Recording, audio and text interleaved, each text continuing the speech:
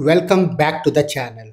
In this video, I am going to show you how to upgrade an Amazon EKS cluster with zero downtime. Here is exactly what we will cover. First, we will create EKS cluster with version 1.28. Next, we will deploy a Python application to demonstrate that the cluster remains fully operational throughout the entire upgrade process. Then we will perform a live upgrade of the cluster from version 1.28 to 1.29. Finally, we will verify that the upgrade completed successfully and that our app kept running without interruptions. Let's get started. Let's create EKS cluster using eksctl command. We are using version 1.28. We are creating one node group with 2 nodes. Enter. Cluster creation takes time. After cluster is created, I will come back. Let's check the cluster status.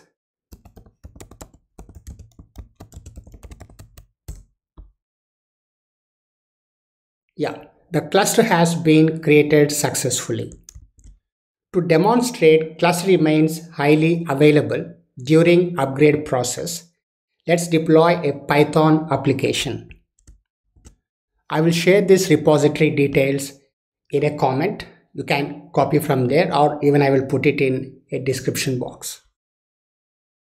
Here, this is Python application, which is created by me. This application is kept in my Docker Hub account. When this is deployed, it creates 5 replicas. I created service file with type load balancer so that it creates a load balancer inside Amazon Web Services. Using that, we can check if application is live during upgrade process. I already have this repository in my local. So these are the files. Let's use kubectl apply -f /. It picks all files in current folder. There are 2 files. Enter.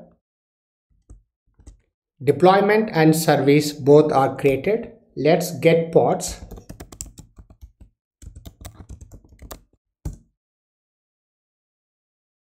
There are 5 replicas. Let's wait for few minutes because ALB creation takes time. Let's see ALB status inside Amazon console. Go to EC2 dashboard. Click on load balancers.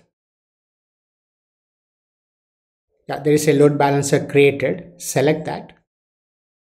Go to target instances. So it is out of service, meaning the health check process is going on in the background. Let's wait for the health check process to finish. The instances joined load balancer successfully. It is in service. Let's take load balancer endpoint.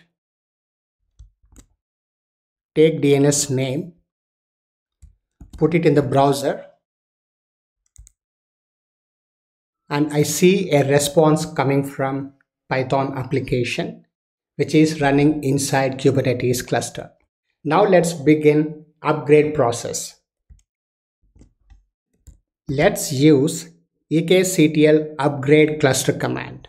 I'm providing name, region where the cluster is created, and new version, that is 1.29. And remember, first we should upgrade the control plane. After that, add-ons, and finally node group. That's the process. Let's hit enter. This is also going to take few minutes. I'll pause the video and I'll come back once it is ready. The upgrade process is still going on. Let's check if application is still up and running. Let's refresh this page. Yeah, the application is up and running.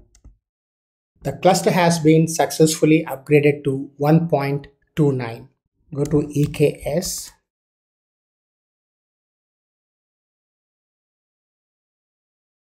Let's see clusters. Yeah, it is pointing to 1.29. After control plane is upgraded, we need to upgrade add-ons. Let's use eksctl update add-on command. We are upgrading kube-proxy. There is an error in the command. In place of -- cluster, we used -- name. That's a problem. Add-on upgrade process is going on. Let's see if application is still available. Refresh the page.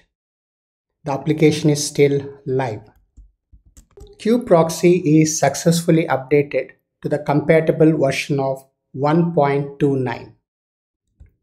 Let's update CoreDNS add-on. The applications running on Kubernetes cluster is still live. Now let's update VPC CNI. Control plane and add-ons are successfully upgraded. Let's verify its status. And if you see, 1.29 is the latest version of EKS cluster. Let's run kubectl version command.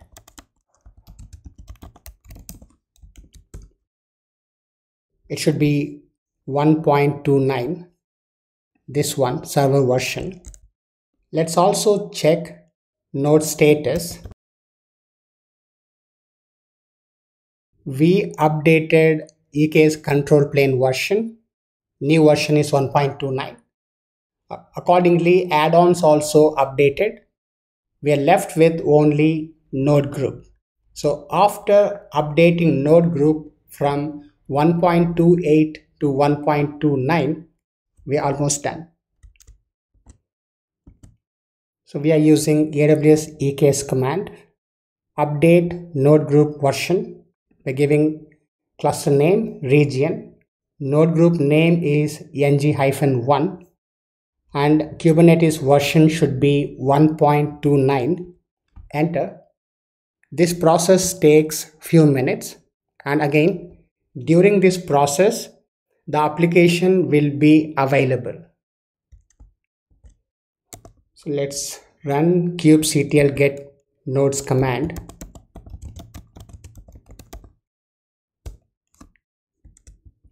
So what happens, right, in the background, it will launch new EC2 instances with latest version. Let's see node group status from AWS console. Click on the cluster, compute, and see here, status is updating. It takes few minutes. Meanwhile, let's also check if application is still live. It is still accessible. Let's run kubectl get nodes. There are 4 nodes. 2 nodes with age 33 minutes. They are old. You see, 2 nodes are created newly with version 1.29. And what happens, right? Eventually, it will remove old nodes with version 1.28 and evict pods running on those nodes, bring them onto newly created nodes. This process happens without any application downtime. Let's run this command again. There is new information. On all nodes, there is a status scheduling disabled, which means even if I deploy an application now, it gets deployed, but it won't get onto these 2 old nodes. It will get onto newly created nodes. After the upgrade process is successfully finished, it will remove old 2 nodes. Let's also check what is happening to the pods.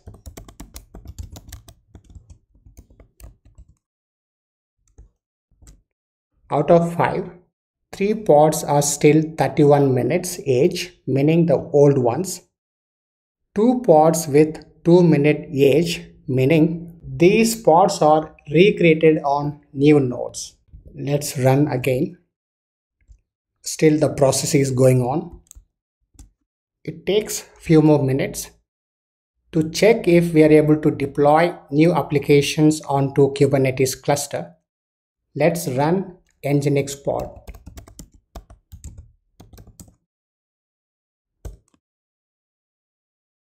Yeah, we are able to run nginx pod even during the upgrade process. kubectl get pods.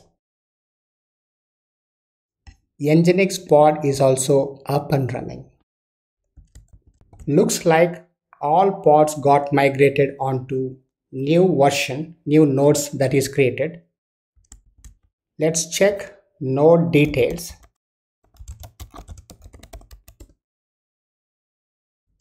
Two nodes successfully joined EKS cluster and they are ready.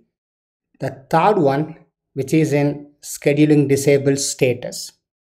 After a few minutes, this node gets terminated. After that, our complete EKS cluster upgrade process is finished. To summarize the process, first upgrade control plane, then update all add-ons, update node group. Remember, during upgrade process, API server is available as well as the applications running on the cluster is also available. If we want to deploy new applications during upgrade process, it is also allowed. Thank you so much.